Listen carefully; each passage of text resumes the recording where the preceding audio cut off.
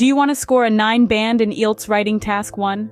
Let's delve into the world of IELTS Writing Task 1, where understanding the task, especially bar charts, is key.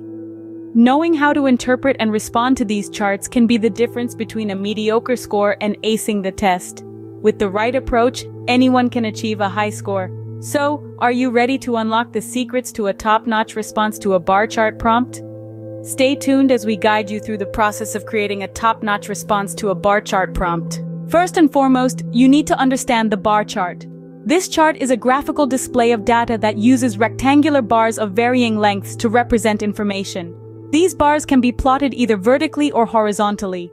The length or height of the bars corresponds to the quantity of the data they represent. The two axes of the chart are crucial. The x-axis, typically horizontal, shows the categories being compared, while the y-axis, generally vertical, displays a scale of values for the data points. Each bar on the chart represents a specific category from the x-axis with a value from the y-axis.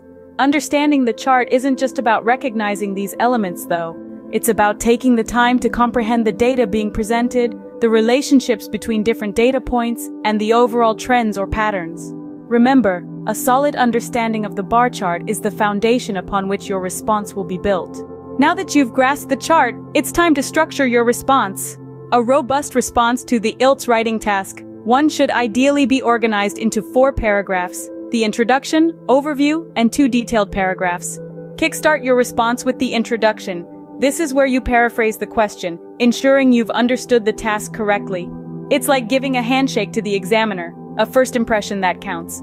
Next, you'll move on to the overview. This section is a brief summary of the main trends, differences, or stages you observe in the chart. It's like taking a step back and looking at the big picture, the overall story that the data is telling.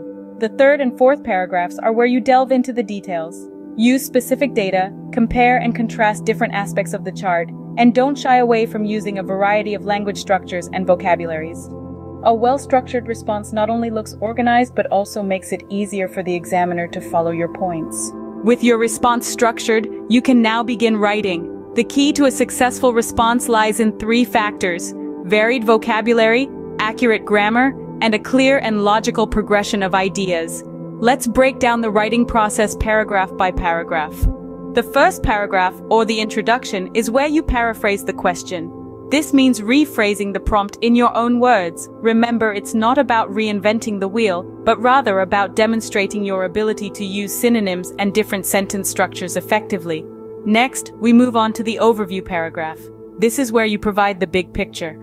Identify 2 or 3 key trends or features from the bar chart and present them in a summary. You don't need to include specific data here, but you do need to ensure you've captured the main trends accurately.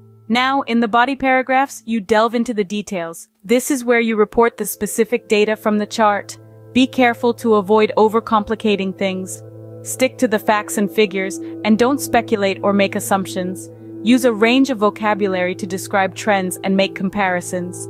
For example, instead of repeatedly saying increase, you could use words like rise, grow, surge, climb, advance, and so on. In terms of grammar, aim for a mix of complex and simple sentences. Use linking words to ensure your ideas flow smoothly from one to the next. These could include words and phrases like however, in contrast, moreover, on the other hand, and so forth. One last point on the body paragraphs. It's crucial to ensure your description accurately reflects the data in the chart. Misinterpretation or misrepresentation of data can significantly impact your score. To conclude, summarize the main points and trends you've discussed in your response.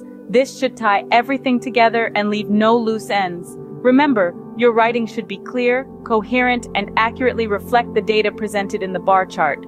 This isn't just about demonstrating your English proficiency, but also your ability to interpret and report data effectively. After writing, don't forget to review your work.